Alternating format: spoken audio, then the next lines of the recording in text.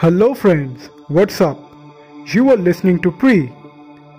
In the beginning, our universe was a mass of white hot vapors and molten materials whirling about in space.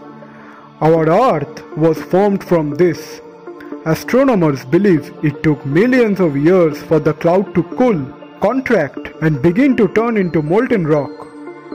Modern astronomers think that many millions of years ago, there was a huge explosion in space.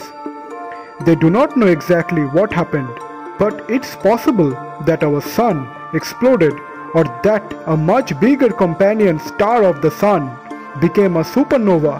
That is, it broke up violently. The debris and blazing gases from these explosions were, it is thought, flung far into space. For more millions of years, our universe boiled and bubbled.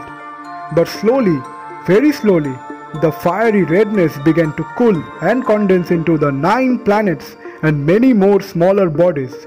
All these planets now revolve around the sun. After further vast periods of time, the lava of Earth began to solidify, developing over many millions of years into the world as we know today. Folks, if you have found my video informative, please do like it.